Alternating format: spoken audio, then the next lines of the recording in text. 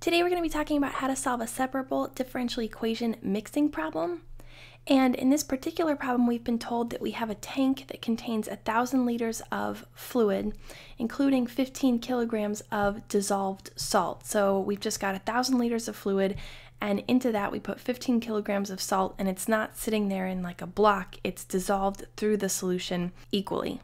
We've also been told that fresh water that doesn't contain any salt is entering the tank at a rate of 10 liters per minute, and that the solution is staying mixed evenly the entire time that fresh water is being pumped into the tank. So what that means is that we're not pumping fresh water into the top of the tank and the salt is settling at the bottom. That means that the solution is staying mixed constantly. Maybe there's mixers in there or something.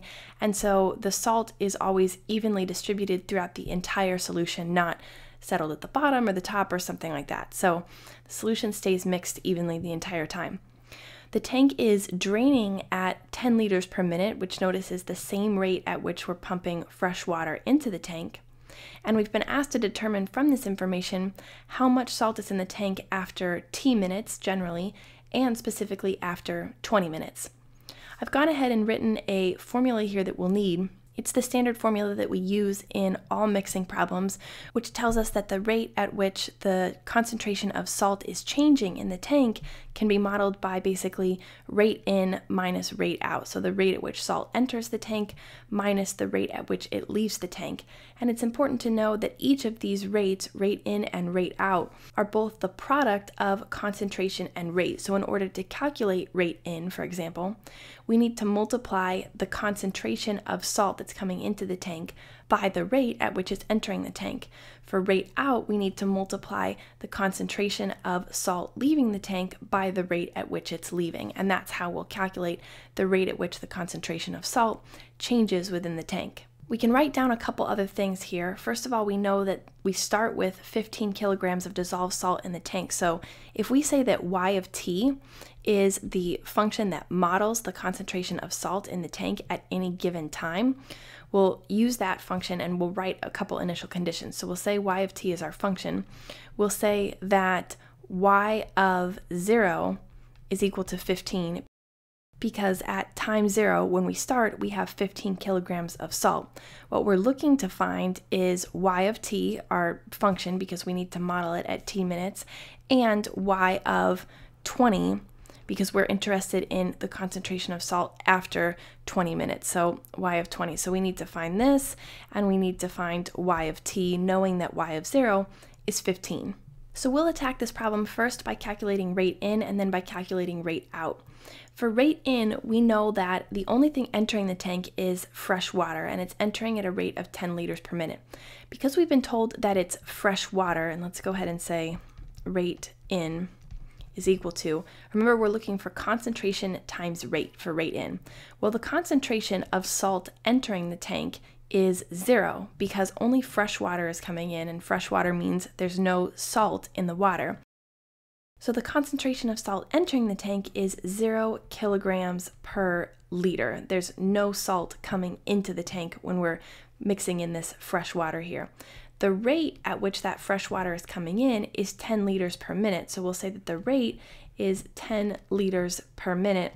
Obviously, it's inconsequential because 0 times 10 still gives us 0, but at least we can see that the rate in is 0 kilograms per minute. And with these mixing problems, keep in mind that it's really helpful to carry your units through whenever you can. Sometimes it gets confusing. In this problem, we've got kilograms, we've got liters, we've got minutes, but if we write the units here into our problem, we can see that, for example, liters here cancel from the numerator and denominator, and we're left with kilograms per minute, and that makes sense as a rate of kilograms per minute, rate of salt entering the tank. So that can help guide us to, what we need to cancel and things like that.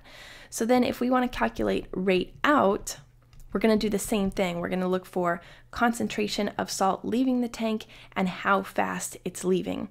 So we know that the tank is draining at 10 liters per minute. So we know that's going to be the rate at which the tank drains here, the rate out, so 10 liters per minute. The concentration, we don't know exactly what the concentration is. We haven't been told specifically how much salt is leaving the tank at one time. We just know that the tank is being drained. And the way that we're going to model concentration is just with y of t over 1,000. We know that there are 1,000 total liters in the tank. We don't know exactly yet the concentration of salt and what the equation for that looks like. So we say y of t, the function that we need to find, divided by the total amount of fluid in the tank, 1,000 liters. And just like before, we put units on that of kilograms per liter. Now when we simplify this, we get the same thing as before. We get liters to cancel.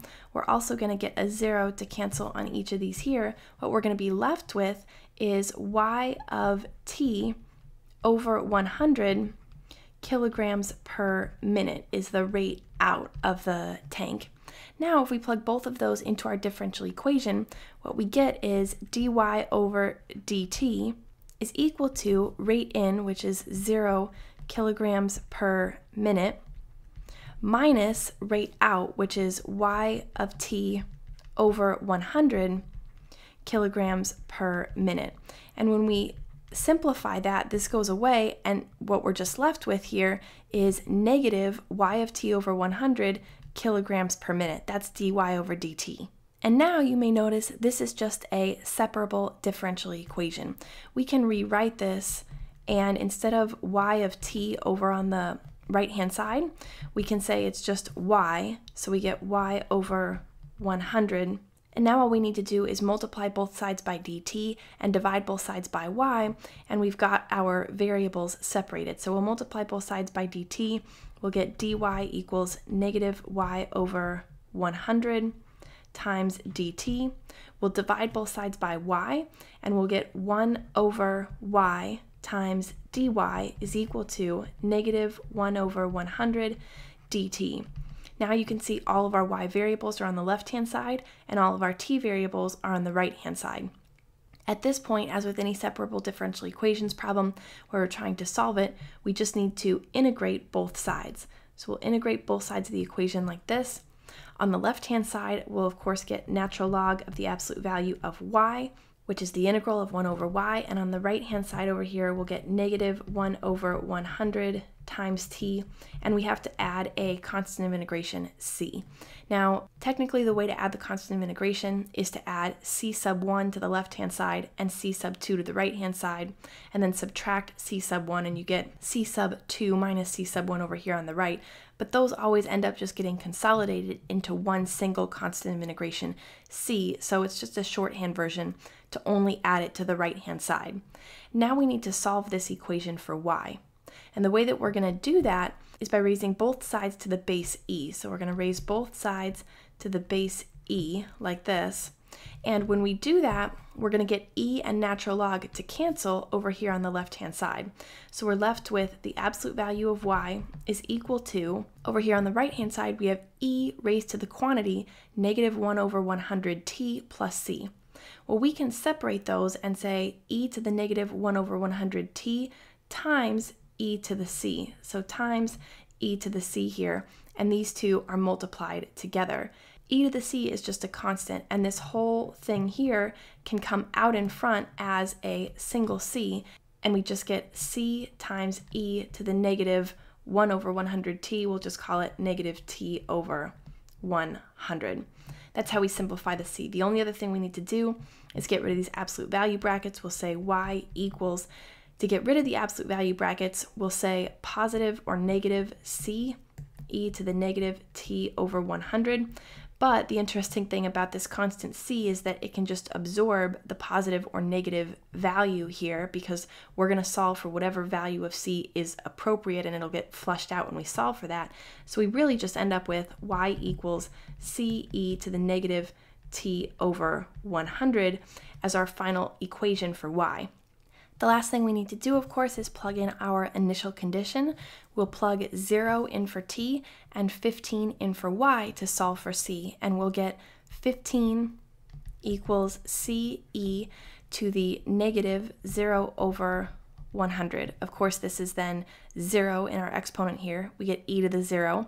E to the 0 is just 1, so we get 15 equals c times 1, or just c equals 15.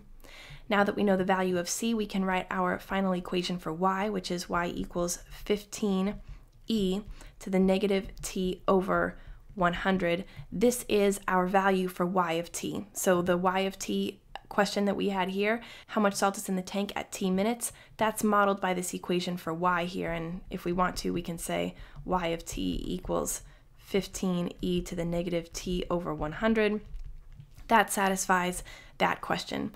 Now we just need to find how much salt is in the tank after 20 minutes.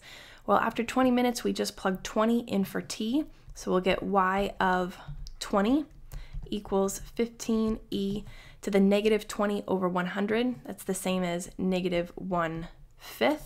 And when we do that on our calculator, what we see is that y of 20 is approximately equal to 12.28 kilograms, which is how much salt is remaining in the tank after 20 minutes. So that's it. That's how you solve a separable differential equation mixing problem.